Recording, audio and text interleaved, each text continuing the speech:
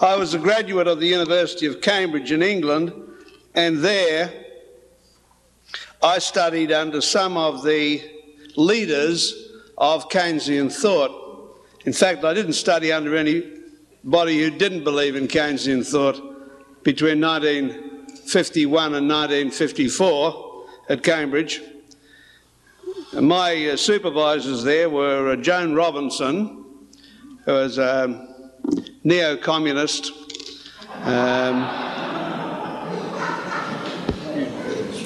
good friend of Rosa Luxemburg, the well-known conservative thinker. Nicky Kaldor was another supervisor of mine, subsequently went on to become economic advisor to the Wilson Labor government and managed to advise them as to how to put a few more coffins into the economy of the British Isles. I was also supervised by Richard Kahn, who invented the multiplier theory for Keynes, and Richard Goodwin, an American economist who was on the lam from the McCarthy Committee. So it was not until very late in life that the names of Friedrich A. von Hayek and Ludwig von Mises had much of an impact on my thought. And I didn't find out about them in books. I found out about them through bitter experience working as a journalist in a modern economy and presenting myself as an opponent of government intervention in the economic life of my native land, Australia.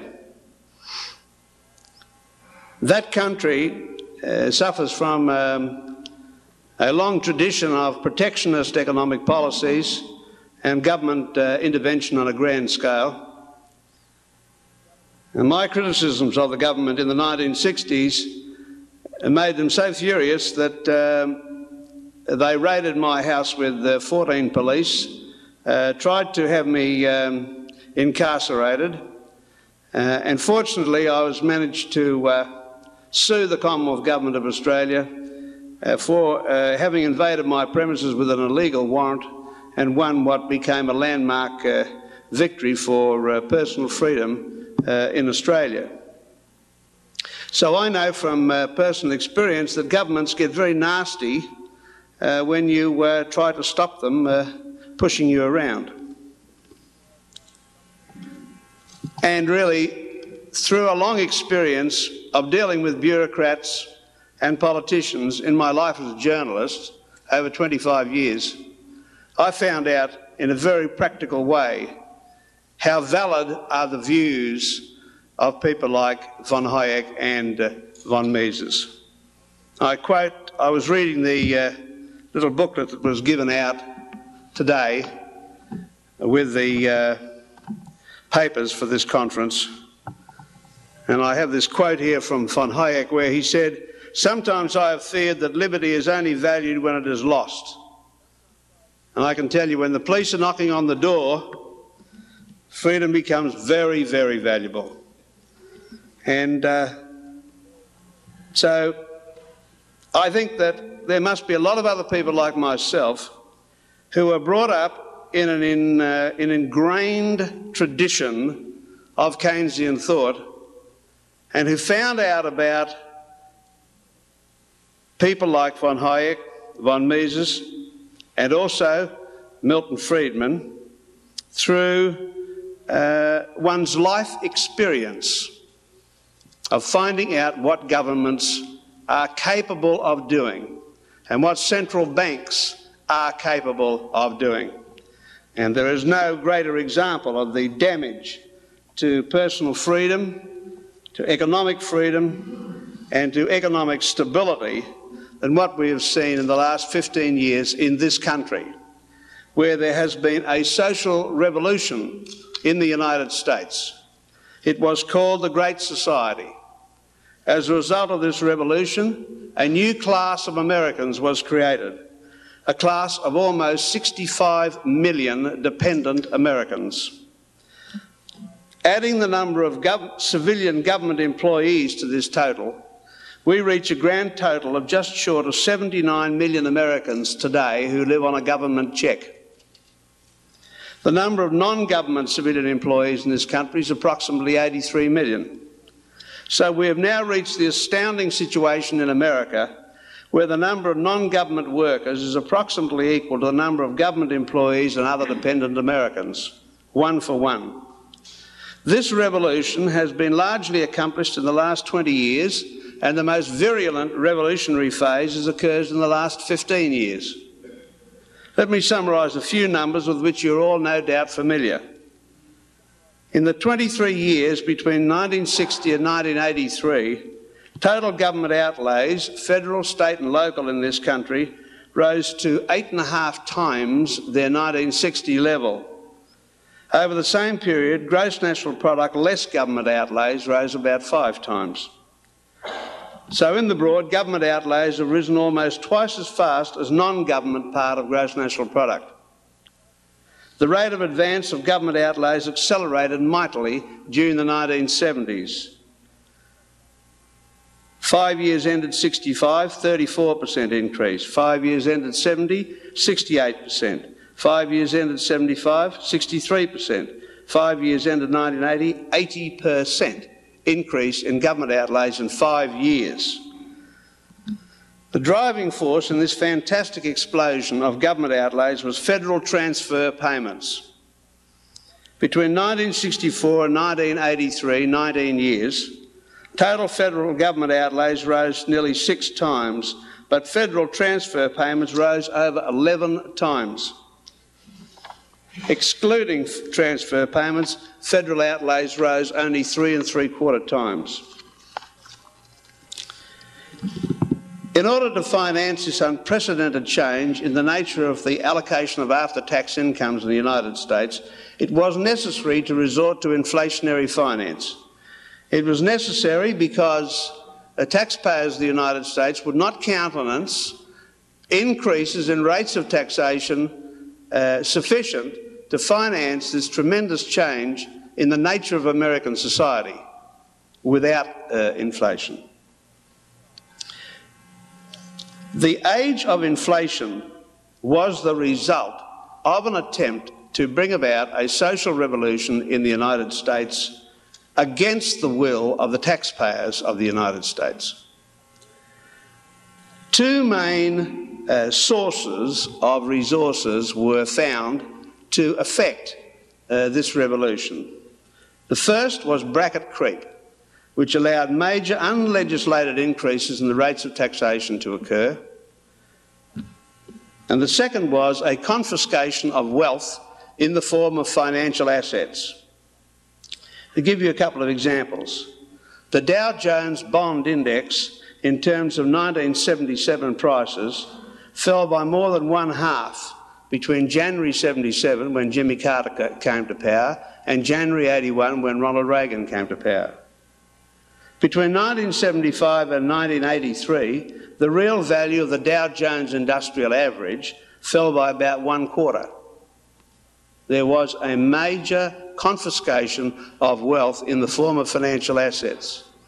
That and bracket creep were the two means used to make an obligatory change in the allocation of incomes and wealth in this country. Between 1965 and 1980, the proportion of gross national product absorbed by federal government transfer payments rose from 4.5% to 13%. Between 1960 and 1980, the number of dependent Americans and government employees rose from 37.9 million to 78.9 million. There were 40 million more dependent Americans and government employees in 1980 than there were in 1960. I would call that a socialist revolution in a so-called free country. In all these revolutionary changes involving confiscation of wealth, hidden taxes on income, and the creation of a new class of dependent Americans, the central bank, Federal Reserve, played a vitally important role. Without the active cooperation of the central bank in fostering inflation, this social revolution could not have occurred. It could not have occurred because without the veil of inflation, the stark reality of the diversion of wealth and income to a new class of dependent Americans would not have been supportable. It could only be achieved by stealth. The need to raise taxation by overt legislative action involving large increases in rates of taxation would have imposed impossible strains on the political process. For most of the last 15 years, the Federal Reserve has been able to hide its actual intentions by adopting a policy of so-called interest rate targeting. The Federal Reserve was able to suggest its good intentions by presenting its policy target as that of holding down interest rates during a period of endemic inflation. Rather than follow the path of monetary aggregate targeting, the central bank adopted the policy of interest rate targeting. This meant, in effect, that the Federal Reserve maintained a permanent policy posture of accommodation of cash. The accommodative stance of the Federal Reserve became most overt under Arthur Burns, who cooperated intimately with President Nixon in providing strong increases in liquid funds. The Burns policy led to a strong expansion of money during 1970-73 and during 1976-79. The need for urgent provision of superabundant money during the run-up to the 1972 and 1976 elections dominated Burns' policy requirements. Paul Volcker provided another huge burst of liquid funds for the run-up to the 1980 elections. During the whole of the period of the 1970s, the Federal Reserve fought tooth and nail against a formal system of monetary targeting. It's not surprising that this should have been so. The Federal Reserve was intimately involved in the political process of social revolution in the 1970s. Burns and G. William Miller were both deeply committed to the presidents they served, Nixon and Ford, and Volcker is a lifetime bureaucrat who wants to please his bosses.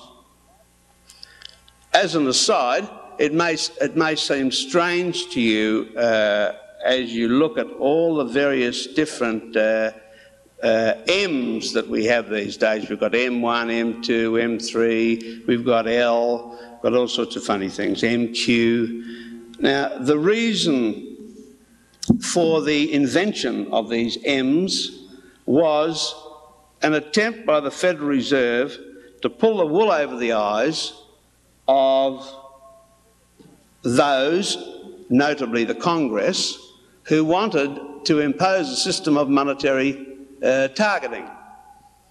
In March 1975, as you're all very well aware, there was a resolution passed called House Concurrent Resolution number 133, which required the Federal Reserve to set up annual monetary targets and to abide by those targets. Well, the Federal Reserve officials got around that in two ways. One, they invented a diversity of targets so that at any given time they could say, well, we hit that one. And then they proceeded to change the base period. First of all, they did it every quarter, then they did it every 6 months, then they did it every year, and now they do it every now and again when it's convenient. And we had one of those just recently. So the Federal Reserve officials have used their talents, their knowledge and their will to evade any attempt by Congress to require them to have what would be described as a reasonably responsible monetary policy which can be judged by objective criteria. The effects of the policy of inflationary finance in the United States were felt worldwide. An important part of the policy of enforced transfers of resources and income inside America was the need to depreciate the American currency in its international aspect. Between 1971 and 1980, the trade-weighted value of the United States dollar fell from about 125 to about 85, a decline of about 30% in the relative value of the world's most important currency. The effect of this huge depreciation of the US dollar was to spread the inflationary incubus throughout the world financial system. In this way, the foundations were laid for the current crisis of the debts of the LDC countries. I believe that that crisis originated from the failures of domestic United States policy. Due to the policies of the Federal Reserve in administering and reinforcing the New Deal controls over interest rates and the financial markets generally in the United States, it was less and less open to the American banks to make profitable loans inside the United States. Hence, they were obliged to expand their operations internationally. After all, in 1978, by which time the price level in this country had doubled since 1968, 5-year Treasury bonds were still showing a nominal yield of 7%, and people were still getting a 5.25% nominal yield on passbook savings. They were being robbed. And so when the American banks experienced a huge flood of deposits from overseas, naturally they weren't going to lend that out at some ridiculous rate of interest inside this country, and so they went around the world trying to find places where they could lend it. And they lent it to these so-called sovereign debtors, including a major financing of the communist system in Eastern Europe. The communists were prepared to pay a realistic rate of interest, but they weren't allowed to get that rate inside this country. Hence, this meant an extraordinary expansion of lending to countries which were prepared to pay going market rates for loans. The Federal Reserve administered a structure of controls over interest rates typified by Regulation Q interest rate controls. These interest rate controls, in an environment of spiralling inflation, were, of course, part and parcel of the policy of attempting to hide the true costs of inflation. And these true costs were hidden by manipulating interest rates, the effect of which was to rob depositors and lenders of their wealth. In the process, the Federal Reserve almost succeeded in bankrupting the entire savings and loan and savings bank industry in this country. The bankruptcy of those industries was avoided only by a hair's breadth, 1981. It was the Federal Reserve controls over domestic interest rates inside the United States that stimulated the flood of US bank loans to LDC countries. Consequently, I believe that one additional result of Federal Reserve, United States Federal Reserve policy during the 1970s was to set up LDC countries for bankruptcy. And those countries now are going through a tremendously painful process of adjustment, which will take them some years. They were, in effect, like borrowers who suddenly find that they've got unlimited access to easy money. They went on a spree, quite understandable. The money was being pushed down their throats. There was no possibility of them being able to repay that money, nor is there any possibility of it. The 300 billion of those LDC loans are not repayable and will not be repayable for years, if ever. However, due to the efforts of governments in these LDC countries, and we can already see how the Mexicans and the Brazilians are imposing tremendous self-sacrifice on their own people, huge reductions in imports, disastrous developments like the nationalisation of the Mexican banking system, imposition of import controls and socialisation of the whole foreign exchange sector in Brazil. In all of these ways, United States policy has contributed to an economic disaster and a social and political disaster throughout Latin America and also in many East European countries. The East European countries perhaps deserve it, they're communists, they deserve whatever they get, but the other people are supposed to be our friends. Fortunately, there is a ray of hope due to the operation of free markets in money in the United States. As the 1970s wore on, interest rates started to rise as the money illusion lifted. For years, the American financial markets suffered from a money illusion. As I said, by 1978 you were still only getting 7% on a 10-year US bond. But between 1978 and 1981, this money illusion just lifted, and stark reality started to impose itself on the thinking of the financial markets, who had gone on for 10 years during a period of doubling of the price level in the United States without any significant rise in interest rates at all. It took that long for the money illusion to lift. Anyway, as the money illusion lifted, the participants in the financial markets in the United States came to realise the full extent of the disaster that was occurring. Attempts to protect themselves were initiated by lenders. It's astonishing how long it took the financial markets to wake up. The most important development aimed at mitigating the rate of wealth holders was the development of the money market mutual funds. That was a tremendously important development which began the counterattack by the financial markets against the destruction that was being imposed upon them. In 1978, there was $6.4 billion invested in these money market mutual funds. In 1979, it was $33.4 billion. In 1980, $61.4 billion. In 1981, $150.9 billion. And in 1982, $182.2 billion. The force of the explosion of these money market mutual funds started the process of breaking down the whole structure of Federal Reserve control over interest rates and laid the foundations for the deregulation of the financial markets, which we are now seeing spreading like wildfire.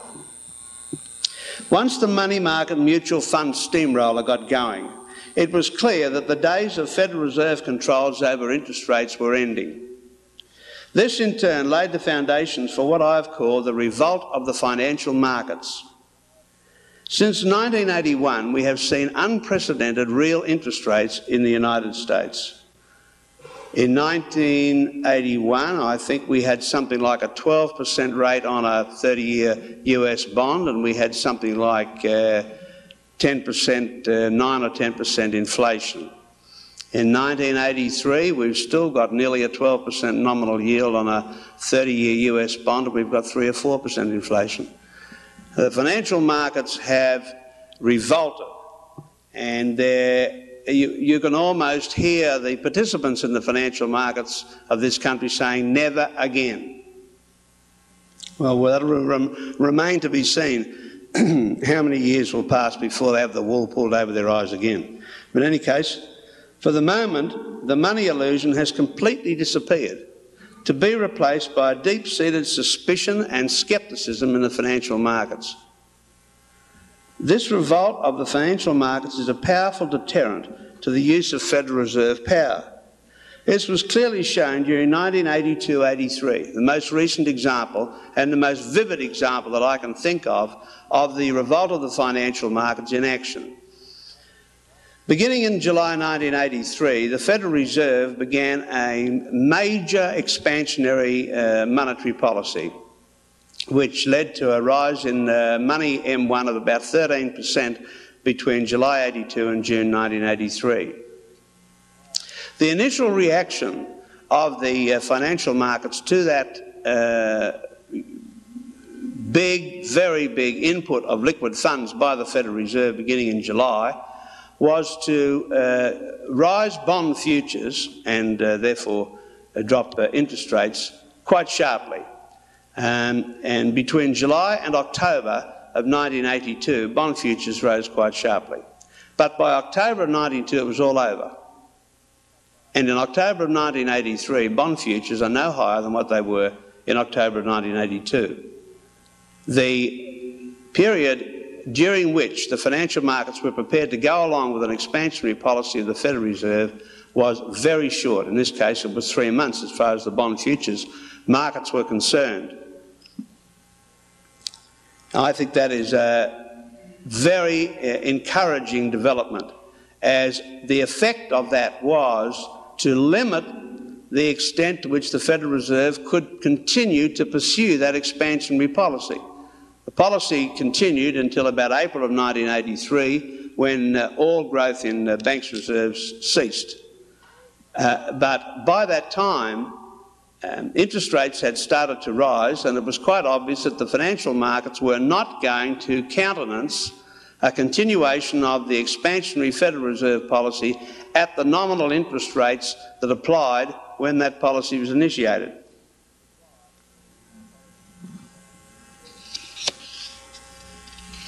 I can think of no more remarkable example of the success of free markets in holding inflation and in frustrating the intentions of an irresponsible central bank, and the experience of the revolt of the financial markets in the United States in the last 3 years. Admittedly, it is not a very strong basis on which to base one's hopes of stable money and of a limit on the proclivities of politicians. But it is the best thing that we have got at the moment. Subsequent deregulation of the financial markets in the United States has reinforced the process of liberation, making it more difficult for the Federal Reserve to repeat its disastrous policies of the 1970s. The damage that has resulted from the experience of the last 15 years is, of course, enormous. The capital structure of the United States has been eroded, savings have been reduced, and those that have been made have been wasted. Unemployment has been raised to extreme levels. The prospect of economic growth for the United States is very limited due to the shortage of savings and to the reluctance of the financial markets to permit any reduction in real interest rates. Now, I'd just like to conclude by making a little couple of points about our current situation.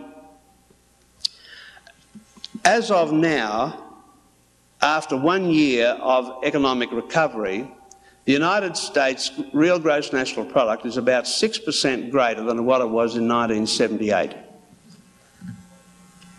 Between 1968 and 1978, real US gross national product rose about 50%. Since 1978, it's risen about 6%. This country is stuck. What are the prospects of further expansion?